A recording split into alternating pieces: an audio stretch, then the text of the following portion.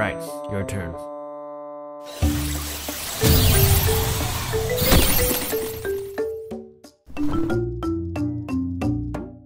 That's not how you play the game! この番組はご覧のスポンサーの提供でお送りします。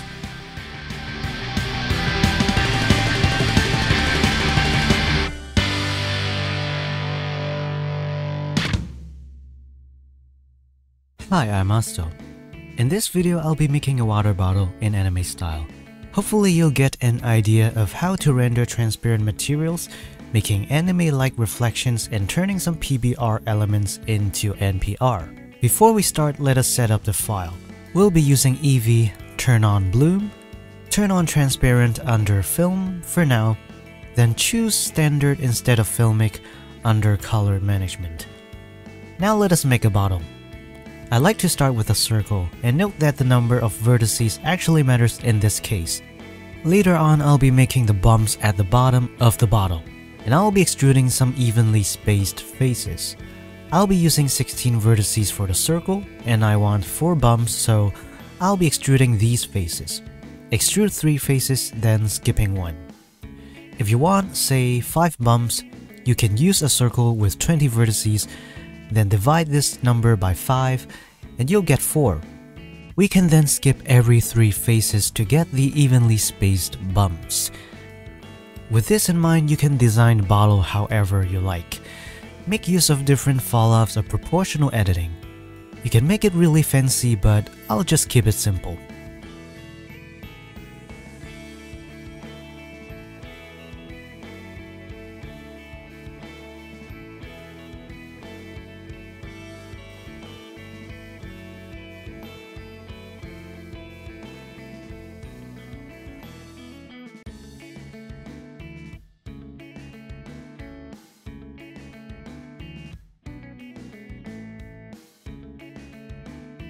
When you finish modeling the bottle, duplicate some of the middle faces and separate them to make the label.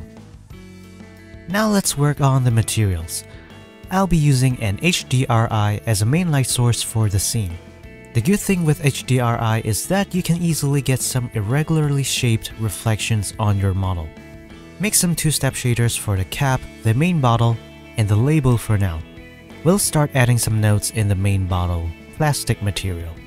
I'll change the base shader of the plastic to a glossy shader so we can get some smoother reflections. Adjust the color and plug this color ramp into an emission shader. Mix the emission shader with a transparent shader and remember to switch the blend mode of the material to Alpha Blend. If you scrub through the factor, you can adjust how transparent the material is. You can see right here that I turned off show back face in the material. But this is just temporary, just so I can view the shader better. Now instead of using the mix to control the transparency, we can duplicate the color ramp and use it to control the factor for the lighter and darker parts separately. As the emission is on the first input and the transparent is on the second, when the factor is closer to 1, the material will be more transparent. The same thing happens if you plug a grayscale color closer to white into the factor. With this in mind, I'll use the color ramp to make the brighter parts less transparent. We can then group these sets of nodes as the base of the material using a frame. Now what I'm gonna do is to add some Fresnel to the bottle. I'll add the Fresnel node, plug it into an emission shader, and use an add shader to add it on top of the base shader. I'll call this Fresnel Highlight. I'll drop a color ramp after the Fresnel to make it look more like cell shading. After this, I'll duplicate the Fresnel highlight nodes and make some extra strong highlight. Add it on top of the previous shaders and make the Fresnel thinner by adjusting the IOR and the color ramp. We can make some really cool glowy highlights as if the bottle is under strong sunlight. The thing I don't like is how the strong lights are showing at the bottom, so I'll mask it using the Z-generated coordinates. Multiply the Z on top of the Fresnel and control the mask using a color ramp.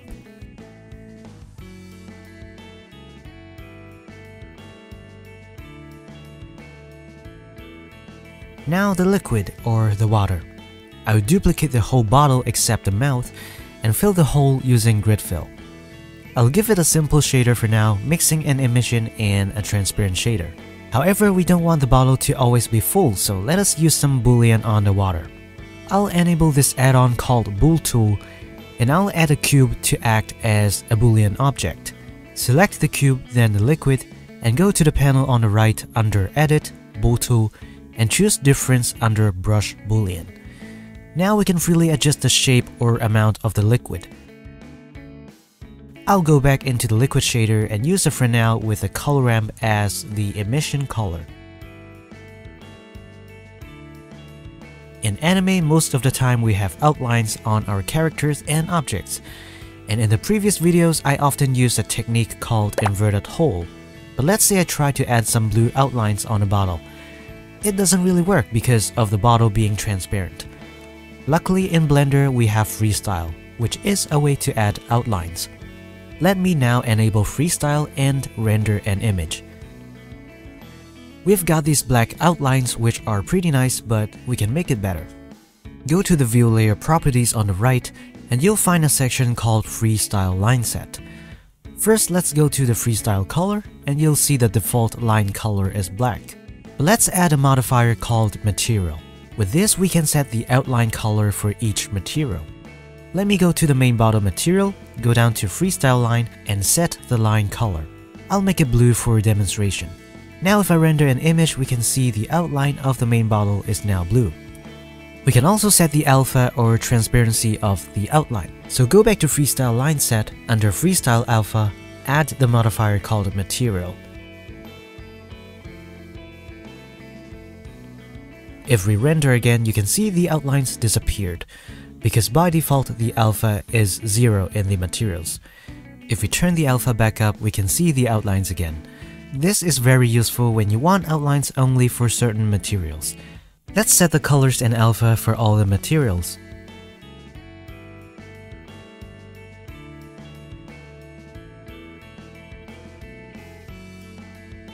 It's not bad, but I want to add some thickness variation on the outlines to give it a hand-drawn look.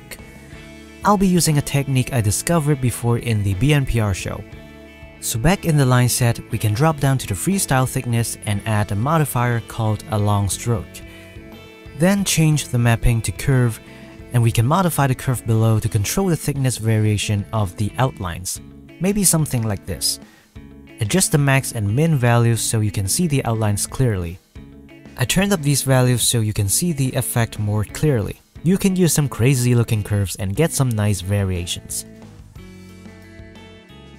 It's always nice to add some textures, so I'm gonna unwrap the bottle. I'm using an add-on called Text Tools, and there's a function called Rectify that can easily make your UV islands look more regular in shape, which is pretty useful for texture painting. If you're using a 2D painting software, I suggest exporting the UV layout of your model. I loaded my model into Procreate and did some texture painting.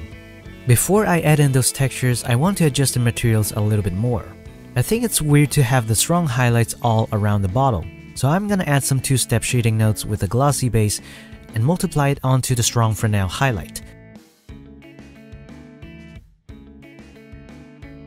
Now this makes a bit more sense. Time to add back those textures. For the bottle cap, with a black and white texture, I can use it as a factor and mix in some extra shadows in any color. And for the label, just multiply the shading back onto the texture.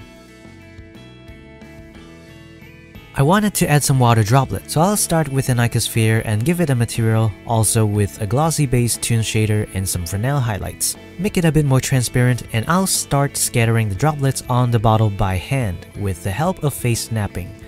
Some people might prefer using particle systems. It's your choice, but it's just a few droplets, so I might as well do it by hand.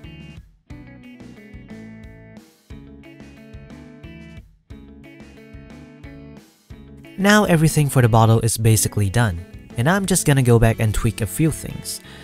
No big changes made in here.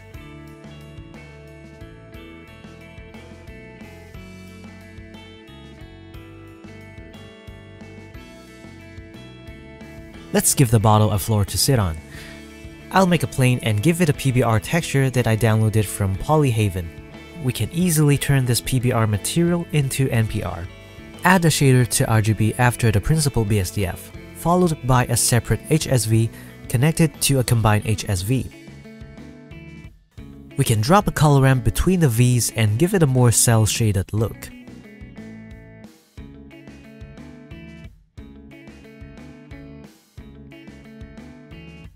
We can then multiply some shadows on top, and to make some clear shadows, add some lights to the scene if you have to. Lastly, let's add the background. Turn off transparent background and jump into the world material. I'll duplicate another set of background nodes and mix them using the S-Camera Ray property in the light path node. Now the upper background nodes will act as the background light source and the lower background nodes will be the visible background. Choose another HDRI for the visible background if you want, and adjust the colors for a bit. Maybe bump up the saturation a bit.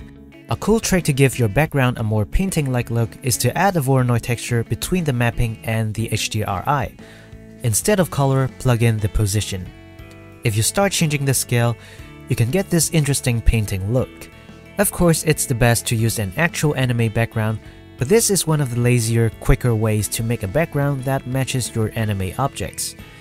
Now this is the final Blender render that I have, but we can do a bit more.